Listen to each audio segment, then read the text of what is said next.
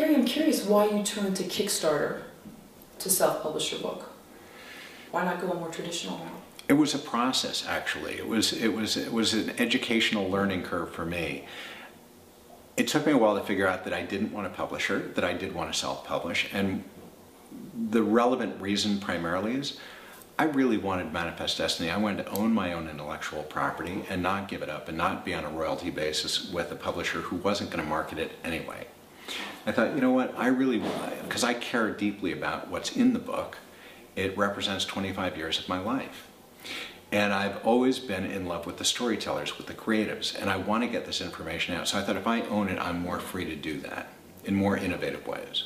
So number one, I thought I'm going to self-publish. The second step was then how do you self-publish?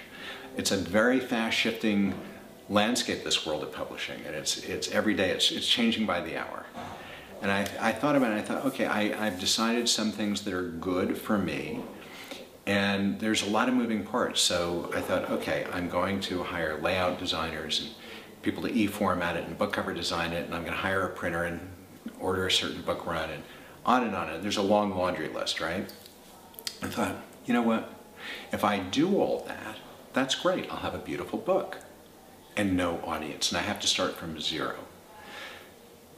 Then I started these conversations asking people about crowdsourcing, crowdfunding in particular, about Indiegogo, about Kickstarter, and I realized Kickstarter really was a phenomenal opportunity. Not just because, and the least of it was the fundraising.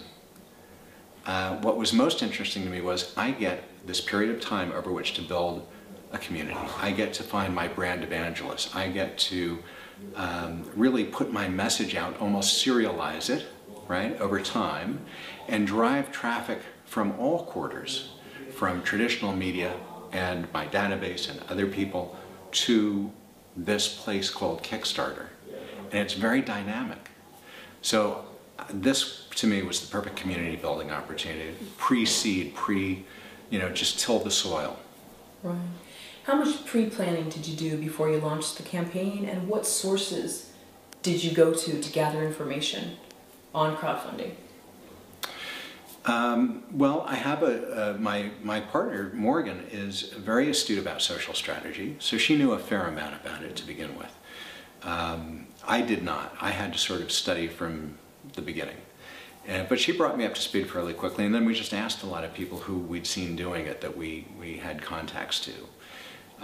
And you just Google, and you know, today, how do you learn? You Google, and you ask people, and you get on social media and you ask people. But it became very clear that Kickstarter was the platform that was the best fit for us. And I'll be honest with you, you know, it's not quite as neat and clean as you would hope. You use your best judgment, you go with your gut, because I think your gut is your best guide for this kind of a social experience. It's not a sales job. It's got to be about something bigger than that.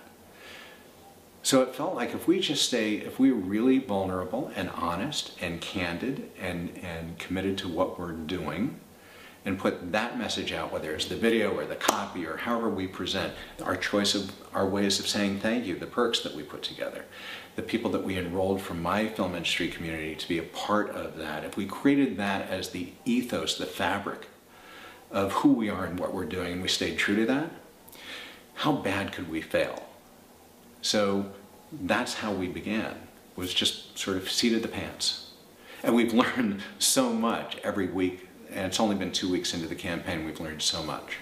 Well, it looks like you're almost 80% funded or something? Or you're very close to... We're just 90% funded, and we're about halfway through.